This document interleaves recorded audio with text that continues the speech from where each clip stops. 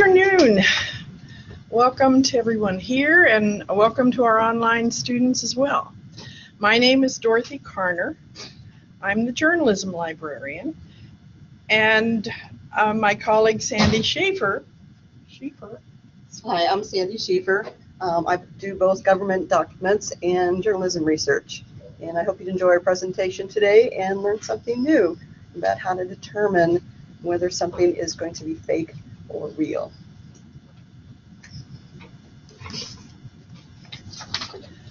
So, what is fake news? We're talking about false or inaccurate information intended to deliberately deceive.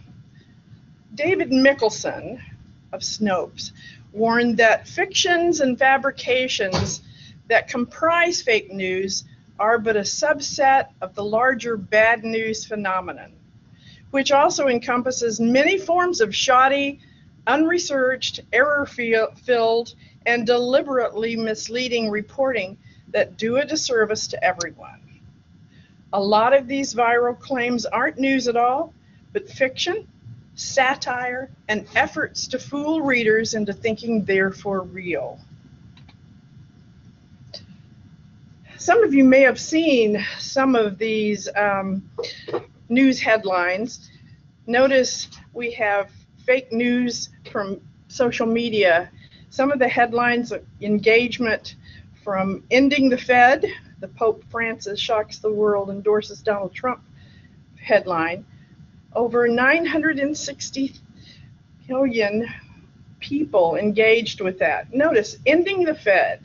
Ending the Fed is a far right-wing site that is really determined to end the, well, it doesn't agree with our Federal Reserve System, as a matter of fact. The Political Insider is fake. And then the Denver Guardian, there is no such thing. It was simply made up for a little while. So, what types of bad news are we talking about? The fake, which is completely fabricated, it has no intersection with real-world events. It could be satire or even parody, but some people don't even understand that. They don't get that it's satire or parody and take it for real. Much is simply fabricated to elicit a response. It's clickbait. Partisan political sites that take nuggets of real news and spin them into highly distorted clickbait articles. And then old news repackaged as if it were current content. And then there are those sites that may believe that they're presenting pertinent info, but are woefully inaccurate in their information gathering and reporting.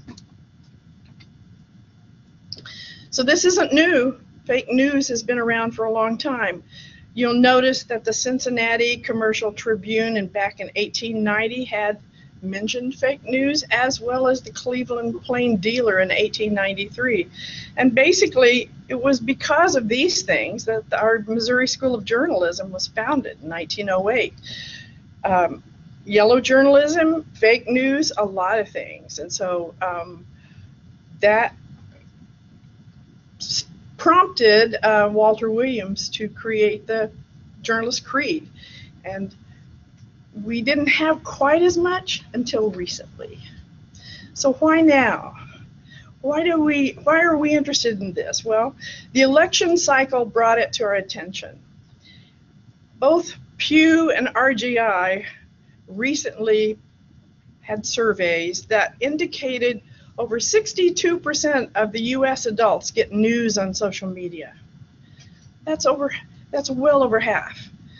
64% say fake news has left Americans confused about basic facts. 65% were confident that they could identify a fake news headline right away, but 40% were confident that they had never shared a fake news story. Less than 50% were able to correctly identify a fake news headline in the survey. One thing we want to talk about today is the filter bubble. We all live in a world where we're used to going to Google or Facebook and finding information about what we are interested in. And Google and Facebook know all about you. You know when you shop for a pair of shoes, and the next time you go to a website, there's shoes advertisements. They know what you're looking for. Facebook, they know what your political leanings are. They know where you are. In the state, they know that you're at the university. They can pinpoint that. They know how old you are, what you're interested in, and your leanings towards the right or the left, and your political leanings, or your beliefs on particular things. So they serve up information that confirms what you already believe. That's a confirmation bias. But since we're in this bubble, it's hard to get a wide spectrum of information. If you go into just Google, and several of your friends all search the same thing, you're going to get different results. So you have to be aware that what you're interested in is usually reflected back on the information that you get on the web. Who can we trust? This was put together by Vanessa Otero, and it shows the different leanings. It's kind of small to read, where there's sites that have existing biases, and you can know that. And they won't really help convincing others because most of the things that we believe are emotional or something that's already confirming our bias. You can see that the Blaze or the Daily Caller tends to be conservative. Of course, they call it utter garbage. You may not agree with what's on this screen or the placement of your favorite website or news organization, but the idea is to give you that there is a continuum. There are search sites that you could usually trust implicitly. They're going to be liberal websites that give their bias, and not only in their articles, but the types of articles they produce are going to be ones that are going to confirm the things that you already believe. Social media, as I mentioned before, Facebook knows a lot about you. There's recommendations from your friends on social media, and you tend to believe these more because they're your friends, they're your colleagues, so they must know what's going on, so you can trust what they show you. There were studies done about how youth are absorbing the news, and you base your belief on social media posts by who posted it, again, whether it's a friend or a colleague or a news site, and who hosted it, where did it come from?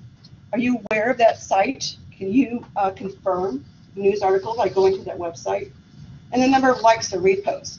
This article has 900,000 reposts. It must be true. So you have to be aware of this on social media. As Dorothy pointed out, that's where a lot of people get their news now. You don't necessarily go to a particular website. So you have to be careful that this is presenting information within your little filter bubble that we talked about.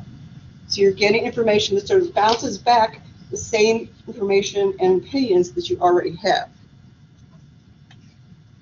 And I would say, well, Facebook has attempted to filter out the bad news because I get complaints about this. Why am I seeing this stuff which is obviously not true? Well, as this quote says, that technical solutions are not going to be the final solution because there's wiggle room in those places on that continuum I showed you. You can't always say that this particular news site always has fake news. Well, there's a few of those. But even some of the sites that are more on the right or the left, a lot of what they print is really, really good stuff. But you have to realize that they may also produce items that may not be as trustworthy. Is this yours or mine? That's yours. That's fine. Okay. Evaluating news and websites. What do you want to look for to validate the information that you find? One thing to do is read the article closely. The headline may be really fantastic and shocking to you. Well, read the article itself. Does it really support that headline, or are they just trying to get your attention? You can look at the URL of the website. If it's a .com, you know it's a company. And you think, well, .org, those are usually nonprofit agencies. We can trust all those. Not necessarily. Anyone can get a .org website. So look at the URL and the domain to get an idea of what type of site it is. .edus are usually trustworthy because they're education sites. But again, you want to check that university or that college to make sure that they are legitimate. You want to look at who created the information. Who's the author? If it's a really weird article and you're not sure, Google the author. See if they're an actual journalist or where they come from, what their background is. Check the date. There have been instances where an article that was published 4 or 5 years ago is published today, saying this is the news, this is what happened today, and it's based, or a lot of times it's just plagiarism. They copy an article and present it as news. And again, look at the sources, where it comes from. Look at the sponsors of the website and the types of advertisements you see. That again may give you hints about the site and maybe who sponsors it. What types of advertisements are they showing? Check other sources. Even if they say all news reports, all the big news sites are reporting this, check.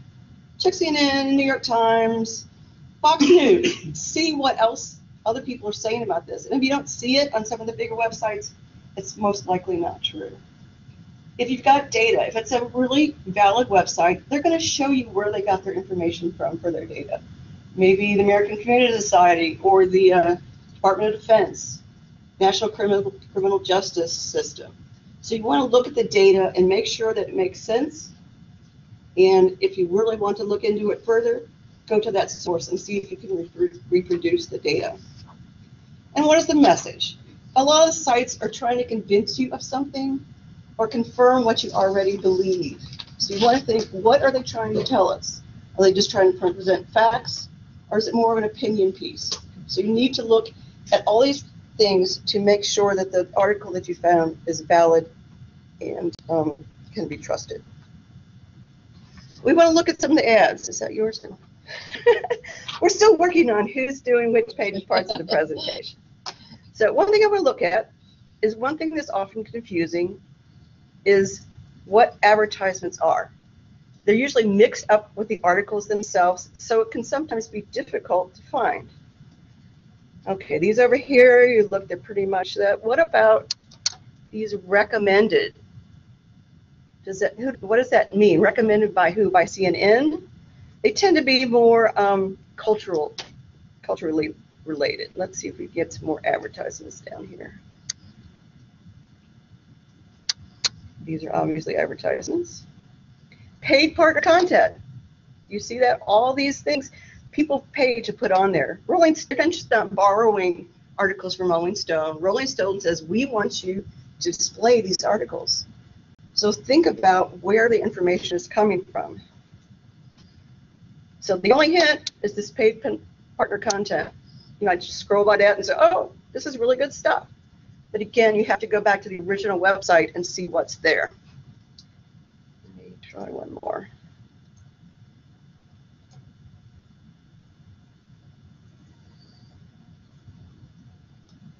Let's look at Yahoo. Now, nobody goes to Yahoo anymore, right? That was one of the old ones. AT&T. So we can see that one's sponsored by AT&T. But if you look at the list of articles, does any of them show up that you look and go, oh, wow, that's an advertisement? You've got a little teeny tiny gray thing that says sponsored. But it's mixed up with the other articles, so you have to pay attention to what you're reading and if someone is paying for this information to be shown. There are some others, and I like Dr. Oz. Let's go there real quick.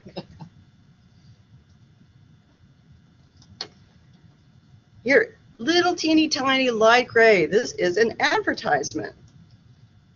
But you can't always tell at close look. We recommend, again, sponsored links. That usually mean it's paid by someone to show up there. It just doesn't necessarily mean they're a partner. And some university says, oh, we'll sponsor this site. It's money is what they're getting.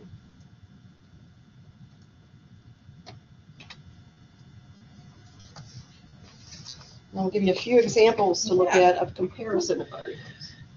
So sometimes in your feed, your social media feed, you'll get these claims. Drinking tequila can help you lose weight. Well, think about that for a minute. Is it preposterous or might it be true? Well, let's look at that article for just a second. All right. So it's from, in this case, from Lifestyle, from Spoon University Lifestyle. So We look at, they're talking about the American Chemical Society, the effects of tequila on blood glucose levels, etc. So let me go back here just a second. Which one, Sandy? Okay. Let's really look here. This is one that says tequila plant is possible sweetener for diabetics to help reduce blood sugar. But if you move down through here, it's the agave that actually helps reduce blood sugar. And once the agave has actually been fermented, there is no benefit for sugar reduction. So you have to, it was preposterous. I didn't believe it. So that's one of the reasons to check into it. Uh-oh, here we go.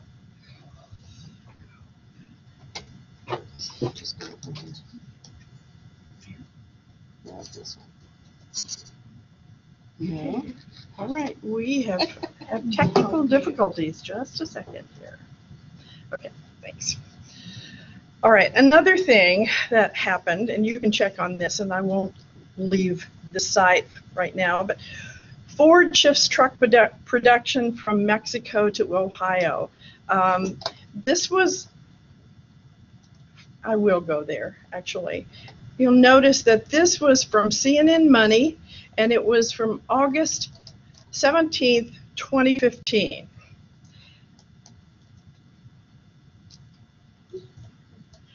Now, in 2016, the same article was plagiarized on a different site, which is actually sometimes called a reasonable financial site, but the top has been cut off here. Oh, here it is, ETF News. It's exactly the same article, and it says it's been prefaced with, since Donald Trump won the presidency, Ford shifts truck production from Mexico to Ohio. There is no byline, and the date is 1 year later.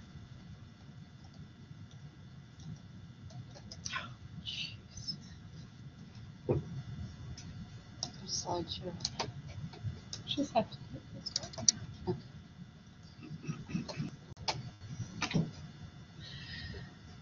So another article comparison, 8 reasons you should never order salmon. Right. This is from a man named David Zinchenko, who writes books about reducing belly fat. So he is telling you that you should never eat farmed salmon. However,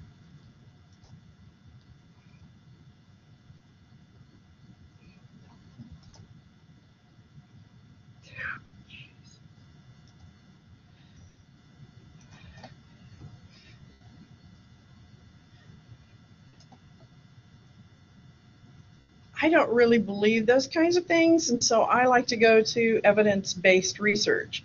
And so from environmental research, just recently, May 2017 actually, it's just right now, we have something that contradicts that idea that farmed salmon is worse for you than other salmon. Mm-hmm. Fact-checking sites. So if you really want to find out if something is true or if it is blatantly false, try PolitiFact. We also suggest factcheck.org. Snopes. Snopes has been around for a very long time. And PunditFact. So these are all places that you can go. As a matter of fact, journalism school has been working with PolitiFact in some of our classes.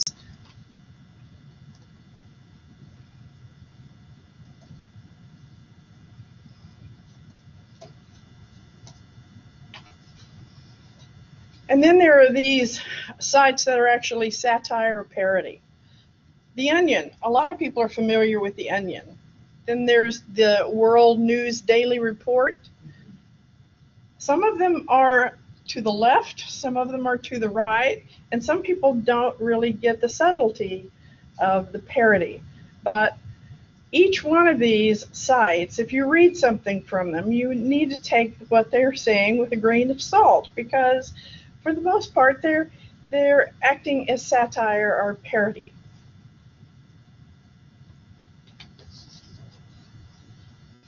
And then there are these other examples of misleading websites. The MartinLutherKing.org site, that's notorious, everybody seems to be aware of that, is actually a white pride site, if you look at who set it up.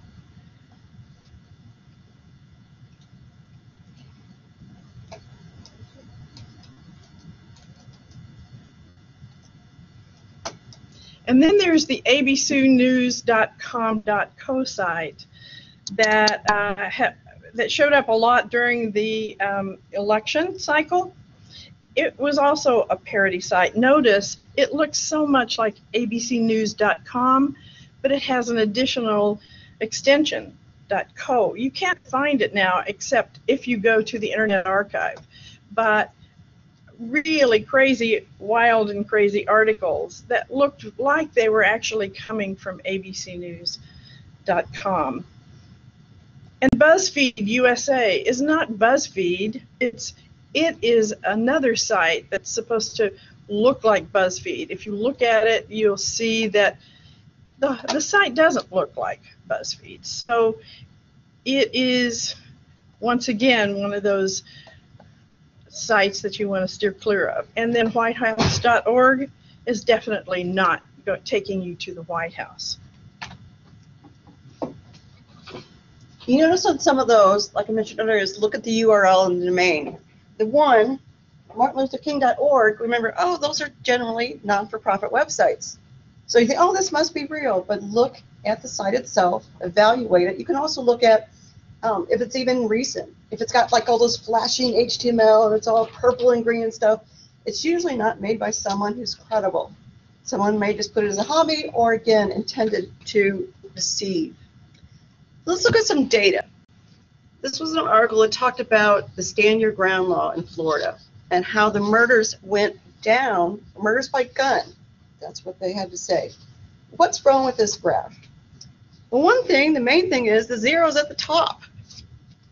So the graph is upside down. So if you look at 2005, the murders actually went up from about 580 to 840 or something. But most people look at this and go, wow, the murders went down, but you have to look at the data. Let's go look at the data itself and see what that has to say. Violent crime for Florida. And you can see here, another thing I was thinking of, it shows murder, but it doesn't show murder by guns on this site. There's no way to pull out that data that they supposedly got from this site. And you can see that after 2005, we just look at murder, that it went up quite a bit. So you can always go back, as I mentioned earlier, look at the data, go to the website and confirm that you're getting the same information that they are showing you. Misleading graphs. This is a diminishing financial return of higher education. If you look at this, look how much college education is going up, how much the cost is. Are we really getting our money's worth? And it shows it in terms of annual earnings for college educated. Look at that, it's really not going up much at all, so why should we pay for this college education? One thing it doesn't show is what happens if you don't have a college education. It's much below the line that shows the college education earnings. If you add up the average earnings that we'd make over a lifetime, there's a huge difference between college educated and non-college education. So it isn't just the data that's shown, but the data that may be missing. Evaluating images. It's so easy to manipulate a photo or a video online anymore. And we know that we can't trust everything we see. You can look for hints. There's several sites. Photoshop Disasters, that shows you most of the really obvious ones. A lot of advertisements in that, where a woman is missing a leg because she's sitting, goes down the table and doesn't show her leg in the back. So those are some really crazy ones. But you also want to look at the image itself and see if there's something there which may hint that there's a problem. You can perform a Google reverse image search, and that will bring you up all the different sites that also have that image available. And you can compare, because it will show you images that look like the one that you put in there. And you can see if there's another picture or photo that makes a lot more sense. There's TinyEye, which will let you get metadata, at least get you information about when it was created, and that could help understand when more information about an image. Let's look at this one. Leaked picture of Oma dragged before a judge in handcuffs. Do we notice anything odd about this picture? For one thing, he looks a little bit larger than the men behind him. And the coloring of the suits made it thin, but it looks actually pretty authentic. Let's see the regular site. It's fake. It was another person that had gone before the judge, and they just swapped out the picture of the photo of Obama. So even though it may look true, and this was from PolitiFactor, one of the ones that found this website and these images and showed you the old one and the original. Here's another one. Here's an article about it. Tens of thousands of votes of Clinton warehouse. This image looks real. Look at all those ballot boxes in some warehouse somewhere. We have no idea where this picture came from. Someone could have photoshopped the ballot box. It may just some banker's file somewhere. It's maybe a Creative Commons photo. You don't know where this came from. And the New York Times did a good article about this, showing the progression of this photo and where it came from and how they found out that it was not true at all. Malaysia Airlines. I looked at this photo. It's by Virec, and I trucked into them too. It's an independent person, a sole person that was doing it. But if you look at this picture, you think, well, who's the guy in the suit? And there's a couple people behind them who look like they're just coming off the plane. And I thought everyone was dead. Who's taking the picture? If there's someone from rescue or emergency, they should be there. They should be in the photo, instead of just some random person that happened to land their plane right next to the Malaysian Airlines and say, oh, I'm going to take a picture. Well, if we look at it, it's actually from the show Lost. All they did was change the logo on the airplane. If the people were passing it all around social media, they put it on Facebook, pray for these people from this airline. And you think, well, what difference does it make? It's just a picture of a crashed airplane. Is it really true or not? It's sort of getting out the emotion and that you're going to feel about this. But it's fake. You don't want to base your information on stuff that is not true. So you have to check. This is one of my favorite ones. So both images and videos and photos, look at where they came from and who created these images.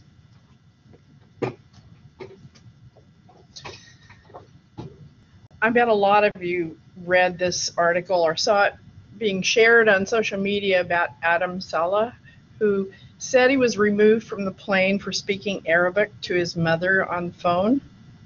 Well, Mr. Saleh, this was actually reported in Al Jazeera,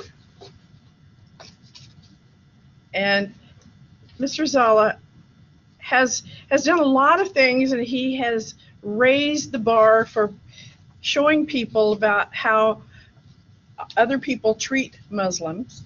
But he also is a prankster, and in this case he was a prankster. He and his friend were actually exchanging loud barbs and other things on the flight to elicit some kind of response from Delta, and Delta did actually remove them from the plane. But the story is that, and Alicia Shepard, a former NPR ombudsman, reports that she goes through the entire process like a normal journalist might do.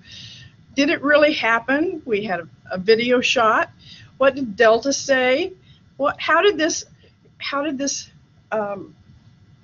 process continue? We have a disclaimer by Snopes, and then we have it was picked up by CNN as real news. It was retweeted around social media, but hardly anybody really looked at what was happening. And I doubt if most of us even are aware that it was recounted and that Delta really did just kick off people for being disruptive on the plane. It had nothing to do with the speaking Arabic.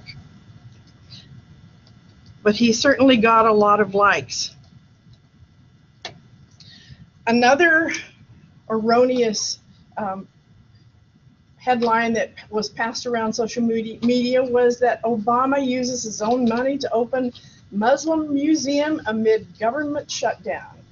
Well, this was back in 2013. There is a Muslim museum in Mississippi, and there was a government shutdown, but it was a national report parody, and it was picked up by Fox News. It was picked up also by the Trump folks, and it was actually passed around as truth. Before we summarize, I'm going to go over a few more sites because we have You betcha. time. Okay. We talked faster than we thought we would.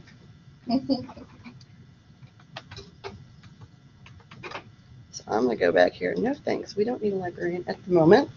So we keep talking about Snopes. How many of you heard of Snopes? And people online can't raise their hand. It's great, especially for urban legends. Oh, I found a snake in my toilet and now I'm unable to have children. I built this one. Arrested for training squirrels to attack her ex-boyfriend. So especially weird, odd news that you see on Facebook, you can go here to double check. Donald Trump considering resignation.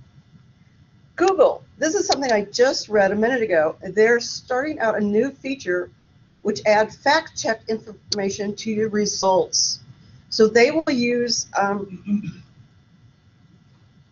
other fact-checking sites to look at the articles and then give you an idea of how true it may be. And they're going to give more higher results to those that have been fact-checked.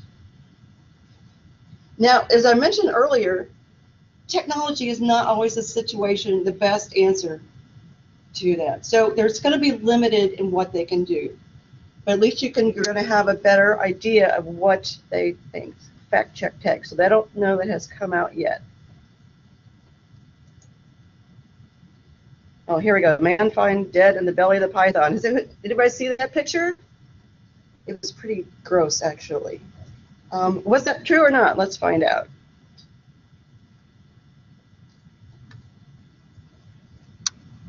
They're probably going to have the picture. Well, we'll skip the picture. Horrifying video. There's been accounts of now and then, but they don't really think that this is going to be powerful enough to eat an entire human being. But your first thought, oh my God, snakes, they're going to eat me next time I go to the jungle. Think about what the information, if it's meant to shock or give you some emotional response. If it's unbelievable, it probably is, and Snopes will help you figure that out. We were talking about popes.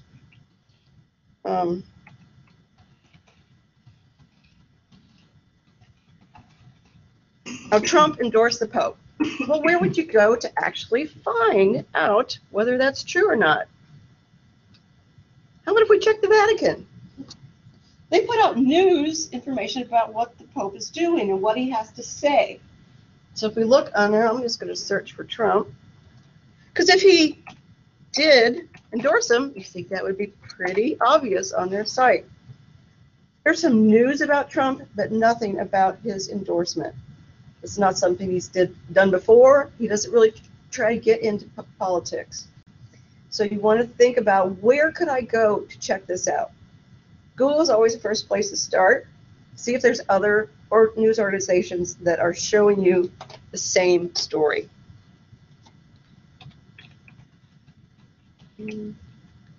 Curious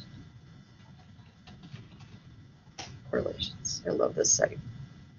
We were talking about data, and sometimes people confuse correlation with causation. Correlation are two items that look like they may be related to each other. Causation makes a connection. A causes B. So we've got some graphs here that look like, wow, they're on the same level, so they must cause one or the other. Spending on science versus suicides. Number of people who drowned by falling into a pool with films Nicolas Cage appeared in. Do you think there's a causation between those two events? Probably not. Another hint is that there are two y-axes that don't really have anything to do with each other. So the curve from one and the other may be similar, but they're not necessarily causation. I like this one. Divorce rate, per capita consumption of margarine. So this is a good site. Spurious correlations. Let's look at some of the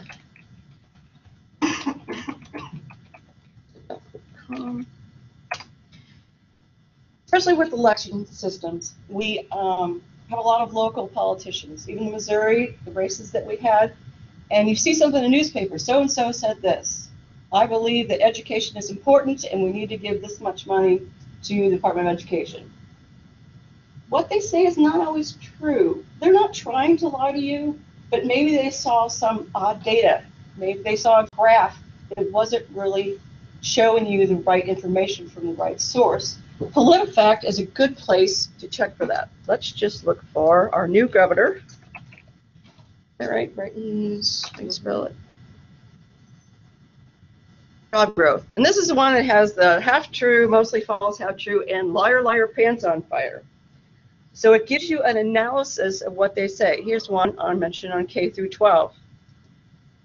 It has an exact quote of what they've done, and then it shows you what they're getting from the education department and how those numbers may differ. So especially, I mean, it's PolitiFact as far as political people and legislatures.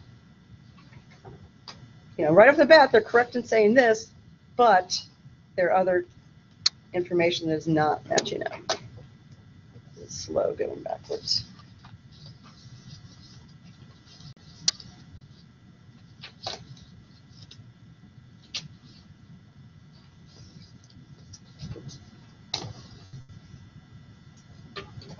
Now, most of those are half true. Great. So there's a false. 10 tax brackets, and if you're making $9,000, you're already at the top tax bracket. What do they mean, top tax bracket? Does that mean you're paying the most taxes? Or you're paying the least amount? What way are they talking about the top? And you can see here, it shows a tax chart, and if you're under $9,000, this is what you're going to be paying. 5.5% over 8,000. So under 8,000, you pay even less. And as it goes up, you pay more and more percentage. So that statement just wasn't very clear about what they were trying to accomplish. Already done Snopes.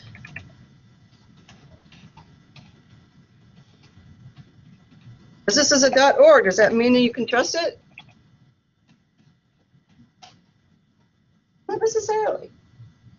So even with fact-checking sites, you want to check to see, is this done by a newspaper, a nonprofit organization? Go to the organization site. How are they biased? Do they have some things that they're trying to accomplish with their news? And here, Sessions' dubious drug claims. This gives articles on what's currently in the news. They don't have the pants on fire, but they give a little more detail. So if you're looking for information on your local politician and you're not sure what to believe, you can check these sites and they're going to help.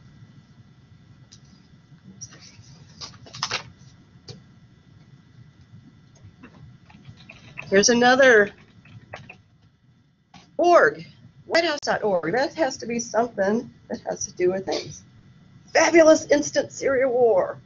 How does that make you feel? fabulous war. They want you to feel a certain way and then believe what they're saying. It's vacation schedule. Trump models pre-owned clearance specials. What is that? It's a huge deal. It doesn't say it's sponsored, it doesn't say it's an advertisement, but it is. So whitehouse.org is not the place to go to.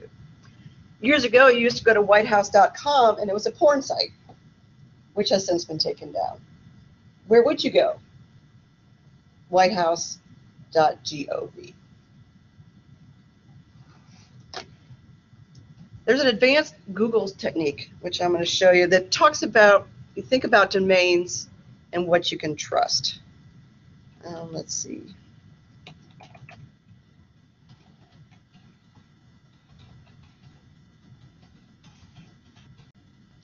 Site. What that site shows you is that you're only going to look at sites that have the .edu domain. So we're at Brookings Institute, Yale Education, or Yale.edu. So you're going to get sites that you can probably a little more trustworthy. Again, you have to look at the college or university. There was Spoon University. I don't think that's something that's very trustworthy.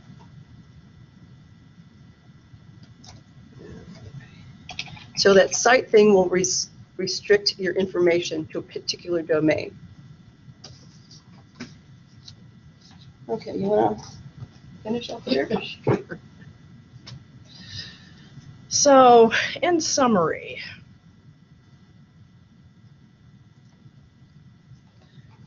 don't believe everything you read, or you hear, or you see. Things can be modified. They can come from spurious sources. And think critically. Always check. Remember to think about evidence-based ideas. So if something tells you that it's going to be able to cut fat, then are you sure? What's the scientific evidence to tell you that? Be aware of confirmation bias. It was so easy for us to think that Adam Silla was kicked off of the Delta flight for speaking Arabic because most of us believed that probably would happen. But it didn't. He was a prankster. It didn't actually happen. But Delta's brand took a hit over that. So always make sure that you know what is actually true. Evaluate websites and articles.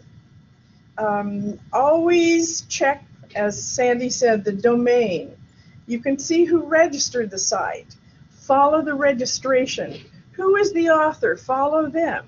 Find out. Just Google them and find out what their mission or their ideas are, or do they belong to other organizations. The abc.com.co site, a parody site, was a person named Paul Horner who had multiple sites in foxnews.com.co, abcnews.com.co, cbsnews.com.co, and he actually thinks that because he did such great work on Facebook that his clickbait may have helped Donald Trump become elected, because he really made a lot of money from people clicking on these erroneous sites and just getting wild and crazy information. Be careful what you share. So if you're on Facebook, or if you're on any other kind of social media, Twitter, and something is shared by your tribe, people that you believe what you believe, then you're more likely to share that information.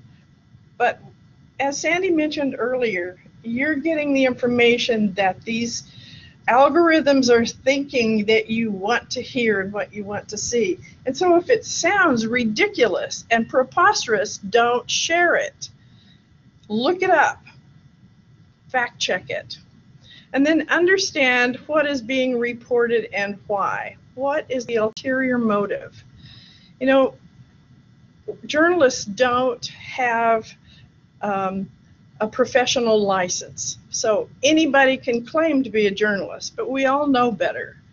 So here at the Missouri School of Journalism, we do fact check, and we do look for things that are correct before we report them, because it could ruin a person's journalism career. And we look at those sites that we think that have credibility, that do actual fact checking and do actual journalism. So the stuff sometimes that you see on social media may not at all be journalism. It's content marketing, maybe. Sometimes it's just clickbait, because people have learned how to work the system to become wealthy. So it's totally up to you. You have to decide what is logical, think critically, and figure out what is fake and not fake, because it's all being thrown out there at you right now, and it's pretty hard to figure out unless you do a little bit of your own homework. We appreciate your attention today, and I suppose if any of you have any questions, we're certainly open for that. Yes? Are there any search engines that are less likely to have filtered results? Yeah. The question was, for use online, is if there are any search engines that tend to be less likely to have clickbait or reflect what you're already saying. There are more and more. The one that I can think of right now is DuckDuckGo.